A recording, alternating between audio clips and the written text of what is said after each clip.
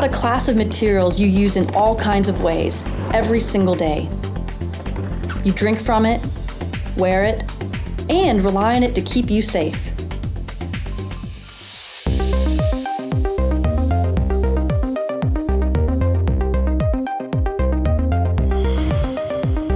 It's hard to imagine a world without polymers.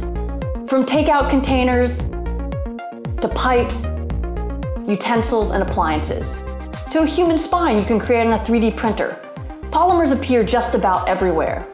In fact, it's hard to imagine what we can't do with this incredibly versatile material. Polymers are molecules which are around us everywhere in our life. They are the plastic bags or disposable water bottles that we encounter.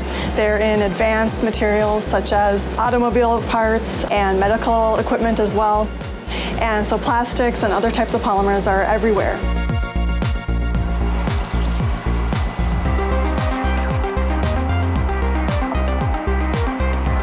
So what we have here is a lumbar spine segment from an actual patient. We CT'd the patient, and then through a treatment planning software system, we were able to contour all of the vertebrae, the sacrum, and then the discs in between. What this is going to be used for is we do virtual reality simulators for the medical students here. We could bend the spine, as you can see here, and that gives the medical students the capability of flexing the model. I have a choice of 3 different materials that are loaded into the machine. Flexible one, an ABS-like one, and a hard clear one. I can also have the option of mixing some. So for instance, right here, I've got a hard clear and a flexible, and I can choose different percentages of each one. This is a 3D printed lens that I designed on a computer, and we had printed here, right in this room. Printing the lenses on a 3D printer allows you to make complex lenses very easily and very cheap, whereas if you make a complex lens, it might cost you more. But you can just whip this up on a computer in 5 minutes and have it printed and have it in your hands the next day for polishing. This lens will be part of a system that allows us to see wide-angle views, kind of like fisheye lenses, but our goal is to make fisheye much more resolute and get higher definition images on the wider angles, and that can be used in astronomy or even just recreational use, but it gives you a stronger resolution on the edges of the camera. Despite the amazingly intricate things we can do now with polymers, society's perceptions of them are almost as complex. We think of plastic on one side, it's fake, it's artificial, gaudy, cheap. But plastic also means you can transform it. It means versatility. If you made that a Facebook status, you'd say it's complicated. It's got really positive and negative meanings. The word polymer comes from Greek, where poly means many and mer means unit. A polymer is a chain of many small molecules that are all joined together. Polymers can be natural, like silk or cotton, or synthetic, like nylon, polyester, and moisture-wicking fabrics in athletic clothing. Take Nina's helmet. No athlete likes to be weighed down, so the trick is to make protective gear that's lightweight but tough enough to cushion impact. But the perception that they last forever isn't really true. While they can last a long time, polymers do eventually degrade, which means safety gear like this needs to be replaced periodically. When we talk about polymers, we often think about them piling up in landfills and never breaking down. But there is another sustainability concern that you might not be aware of, and that's where polymers come from. These polymers are usually derived from petroleum sources, so crude oil is recovered from the ground, and that oil is then converted to polymers and plastics. In our lab, we're looking for another alternative to petroleum. We're looking at renewable resources which can be regenerated on an annual basis and have very limited environmental impact. There are many options which are being commercialized by companies and are being developed in labs as well. Things such as vegetable oils and their fatty acids, and they can be oils such as soybean oil, which is very common in the United States, castor oil, palm oil, palm kernel oil, linseed oil. All of these are similar in that they have what's known as a triglyceride structure, which means every molecule has 3 fatty acids. A related type of oil are oils which are actually produced by algae. And these algal oils actually have very similar characteristics to the vegetable oils. The advantage of the algal oils is that they can actually be produced in wastewater. And so you therefore no longer have a competition with food sources for chemicals and plastics. There are even microorganisms which create certain types of polymers for energy sources.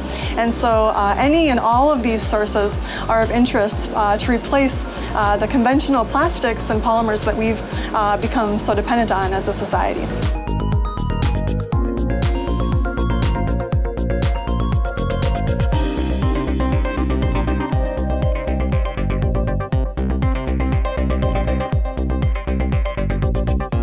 This is polylactide. It's a polymer and is derived from corn sugars. This is also polylactide, but we've modified it with a vegetable oil.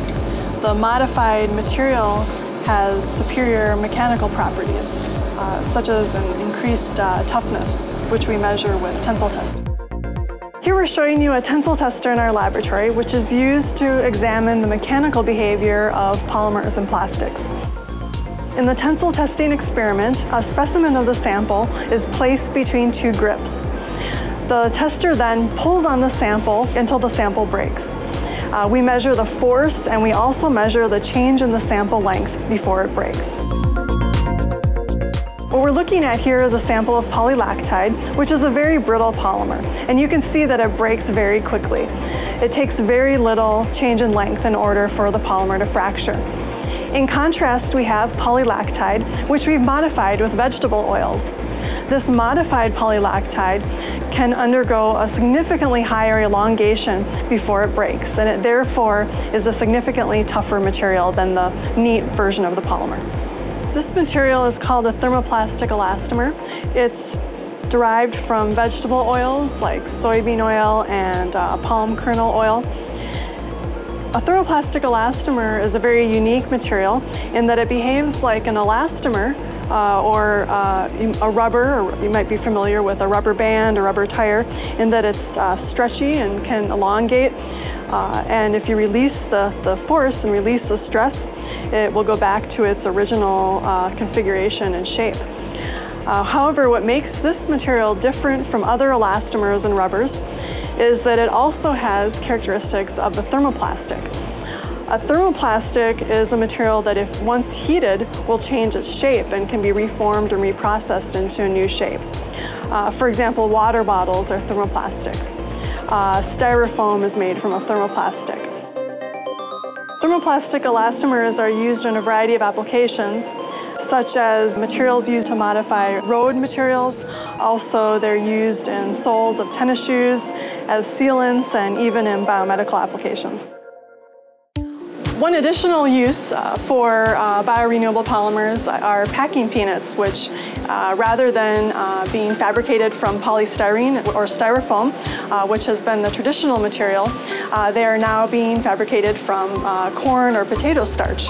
These starch-based packing peanuts function much the same way that the styrofoam-based packing peanuts would, and yet the big difference is that the starch packing peanut is biodegradable, and once it's discarded, it can either be disposed of in a compost or it could be recycled, but it will eventually degrade back to carbon dioxide and water, which is the starting materials that the plants used to create the peanut.